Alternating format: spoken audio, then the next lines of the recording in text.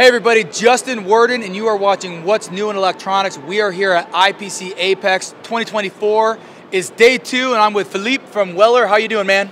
I'm doing well, Justin. Thank you very much. Man, I can tell you this, when Weller, if you go on any social media platform, you go to any show, you guys are everywhere. That's what we try to do because we have a lot of things to do, to sell, and to also communicate with our customers. So a question I have for you is, like, when you have such a range of products, how do you really narrow in and really become that true specialist with everything? Well, I guess the most important for us is really voice of the customer. I'm probably saying something that many people would say, but it's really what we do. We spend as much time as we possibly can, and that I'm talking about our sales guys, obviously, but also our product managers, or engineers, or application engineers. We try to spend as much time as we possibly can with the end user. Why is that? Because they are the one facing the issues. And if we're not spending time with them, we don't know what their issues are, what their pain points are. When we know and when we see, we come back and we start working on the drawing board and try to find a solution. And the solution is usually linked to innovation and new technologies.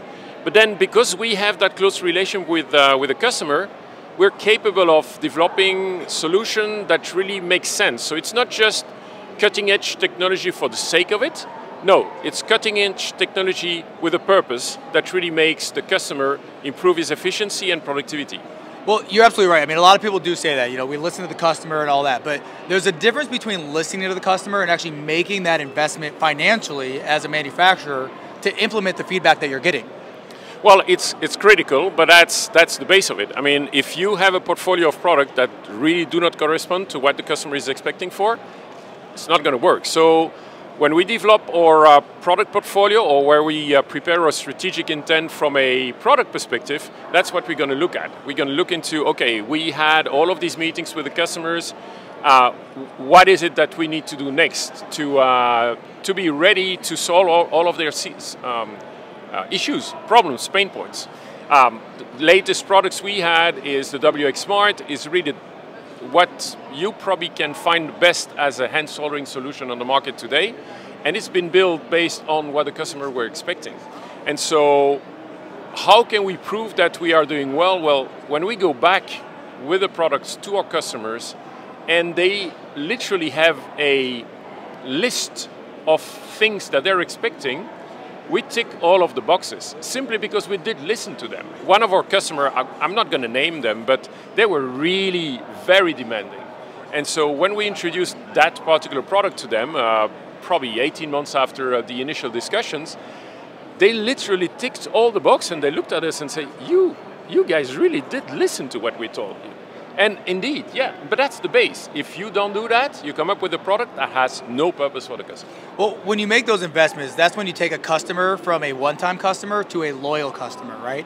And even if the product is more expensive, in the long run, it can be less expensive because now they're able to buy a product that they're not going to have to replace next year. So let's talk about how Weller's making those investments so that it's just not outdated in 12 months. Yeah, it's a very, very good question. Couple of things. Customer, well, our tagline is powerful together, and together with our customers as well. So we're looking into partnership, and in the last 5 years, we did not lose any customer. So that also tells about the relation we have with our end users, with our distributors, because those guys are helping us getting to the customer. Now, long-term investment. One of the things we have done is build this product I was referring to, WX Smart, as a platform that is modular. In other words, you buy the station, which has intelligence built in. It's a smart device, like many people in the industry will probably refer to. But it really allows you to start connecting and monitoring and controlling other devices on the bench. So in other words, if you buy that product, you know that you have the base, whatever you want to grow after that, or whatever you want to buy because your application is changing, you don't need to change everything. You just have the base and you add an element to it, whether it's a filtration device or a rework module. All of these elements we are bringing and we are enriching the platform. That is how we try to protect the investment that the customer is doing. We really build an ecosystem that makes sense for him, starting eventually with the base and then growing as the application come up their way. Yeah, and another thing to talk about, I mean, technology-wise, product-wise, I mean, Weller, you sit at the top. But Thank you. when we talked about it earlier, the investment you make in, but the investment is more than just financial. It's also the partners you have in the sales force and the service side. You know, you guys work with a lot of very key distributors around the world, and it's not just any Joe Schmo that can sell a product. You make sure you align yourself with some of the top industry experts, so not only can they sell your product, they can service it and train on it as well. Absolutely, and I believe that people do not realize that some of these products you need to understand exactly what the application is at the end user.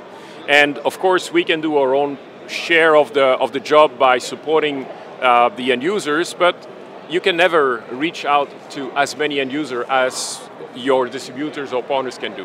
So that's why first we have a very wide and global network of partners around the world, but we also make sure to choose the best and the strongest one from a support perspective. Yeah, that's how we serve the end users all over the world, globally. Absolutely. So Philippe, I mean, this is fun. You and I could talk all day about this. We really enjoy this topic, especially you. But for those that are learning about Weller for the first time, the few people out there, how can they get a hold of you? So we're a global company, so we have facilities in different parts of the world. I would say for North America, our headquarters is in South Carolina, Lexington. In Europe, it's in close to Stuttgart in Germany. I would say the easiest way is to go to the www.weller-tools.com, and you will find all of the contacts, ourselves, our partners, and any question can be answered then via our website. All right, man, that was a great interview. Thank you so much. Thank you, Justin.